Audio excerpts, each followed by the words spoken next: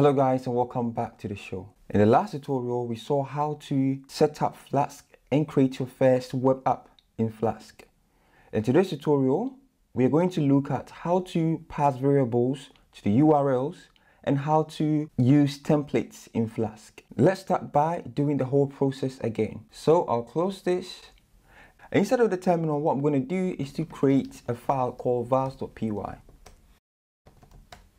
Now that vars.py has been created, I'll go into VS Code, go into vars.py, and then start the whole process again. Again, I could have done it inside of the app.py file, but I decided to start from scratch so that we can go over what we did the last time. And before you start, make sure that you have activated your virtualenv. So I will import Flask from Flask. I will say from Flask. I will import Flask. I need to create a new instance of Flask. So I will say app is Flask, and I'll pass it the __ name _ and I will say if __ name _ is equal to __ main __ then app.run. Then I want to set debug to true.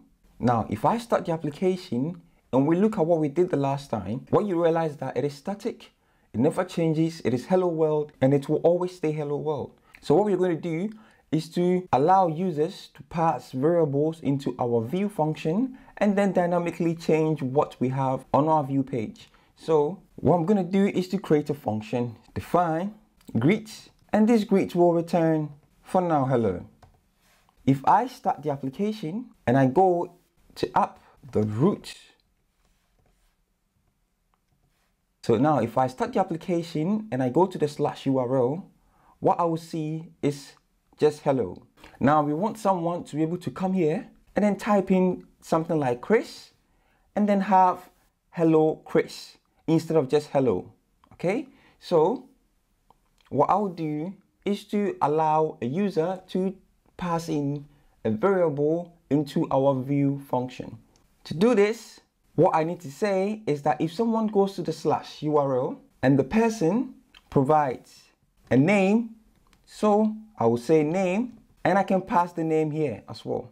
Okay, so I'm saying that if someone goes to this /URL and the person provides a variable, okay, a variable, anything that the person provides, what I want to do is to pass that variable that the user provides. I want to pass it to the view function, and then what I will say is that concatenate that to the hello. So if I say Sarpon, I have hello Sarpon. If I say uncle, I have hello uncle. So we are dynamically changing what we see on the view page. So now we've seen how to dynamically pass variables into the URL. But there is something in Flask called converters. So you can actually specify the type that you're expecting the user to pass in your URL. In this case, I'm passing a name into the URL so I can specify the type to be a string. And how converters work is by basically coming over here and then typing in the type that you expect the user to type into the URL. In this case, I'm expecting a string, so I will put in a string. If I start the server now and I type in Chris, everything works. If I type in 1 works as well because 1 can also be a string. But watch what happens when I change the type to int. I'll change the type to int, and then instead of saying 1, I'll pass it a name called Chris. I get not found. That is because 1 can be a string, but Chris can never be an int. That is the reason why we get this error. And one thing to note is that you don't always have to have one view function. I could basically have another view function called index, and this index could just return hi with an emoji, okay? And I can specify that if someone goes to the /URL without providing any URL variable, it should return hi. If I go to the views page and I type in this, I get hi. And if I type in /Chris, I get not found. But if I change this to a string, I get hello Chris. The next thing we're going to look at is how to render templates in Flask. Now, rendering templates in Flask is really simple. The first thing you need to do is to create a directory called templates directory. I'll come over here and turn off the server, and inside of the root of the application, what I'm going to do is to create a directory called templates. So mkdir templates. Inside of this template directory, I'm going to create a file called hello.html, and then I'll type in HTML5 like so. Now it is important to know that Flask uses Jinja 2 template engine for Rust automatically, so we don't have to install anything. If I come into the terminal and I do pip list, as you can see, we have Jinja 2 over here. That is the template engine that Flask is using, so we don't have to install anything else.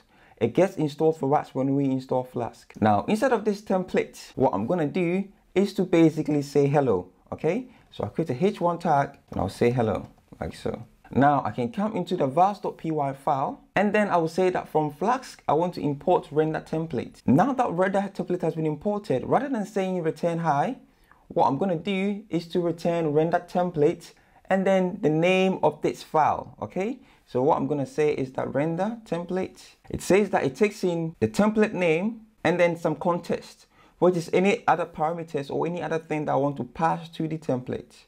Okay, so I could say that the name of the template that I would like to render is hello.html.